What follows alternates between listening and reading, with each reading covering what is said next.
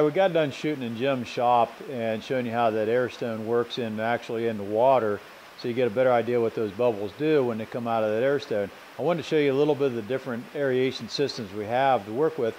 We talked about the used system like this here that I sell that are refurbished, and that system's been gone through, rebuilt, ready to go. We sell them with a 1-year warranty, all set up, wired up, new capacitor and board.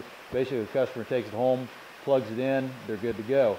Then we have this unit, that was the diaphragm type unit we talked about. We have 2 sizes of those, and for the customer who wants that new car smell, we got the brand new units. Now this is a single piston for the smaller applications, and also we have the same cabinet for the double piston like the used one.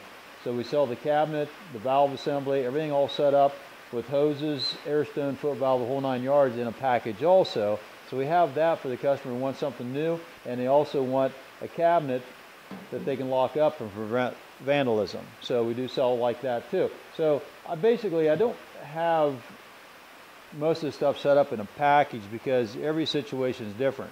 You may have a small garden pond of maybe a 1/4 acre that you just need one pump, 1 air line, and an airstone, or you may have 8 acres of water where you need to be able to take this unit, put a splitter valve on it, and run 3 airstones. So pretty much need to call the hatchery, tell us what your situation is, and we set you up accordingly.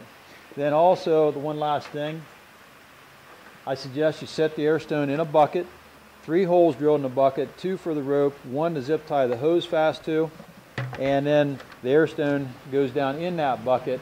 So the whole idea behind that, put a brick in there for weight, and when you lower this bucket down in the water, it sits down in the mud, it doesn't stir your pond up when that airstone's running.